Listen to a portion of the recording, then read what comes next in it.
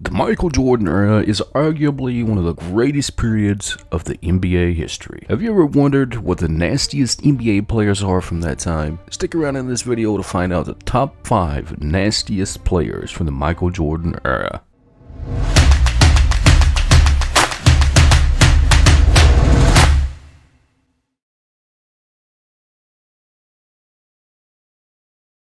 Hello there and welcome back to another video. Thank you so much for stopping by. If you're new to the channel and you enjoy watching everything NBA related, be sure to subscribe with those bell notifications on.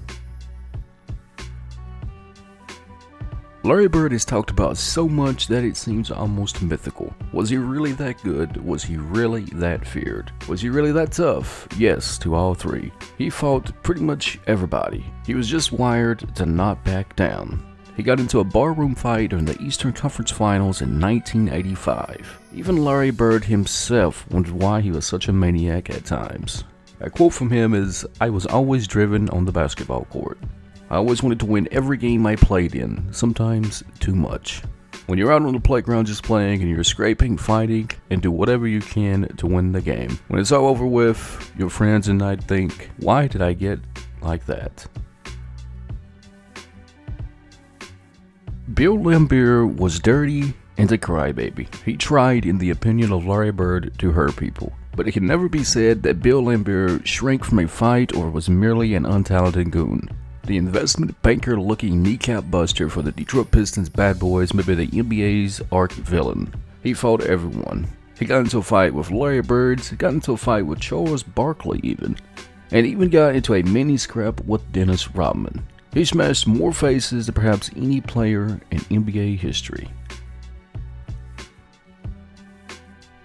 As dirty and cheap as Rick Mahorn was, there was something oddly amusing about it because he smiled all the time. He laughed while Isaiah Thomas tried in vain to punch him in the face. He fit every Laker over the course of the 1989 finals and grinned through most of it. He flipped Michael Jordan off like a pinwheel to start a melee in which he tossed Bulls coach Doug Collins. Mahorn played for the Sixers, Bullets, Nets, and Pistons and knocked down, elbowed, or fouled pretty much every great player of the era. During his time with the 76ers, he was part of a duo dubbed McFilthy and McNasty by Celtics radio broadcaster Johnny Most.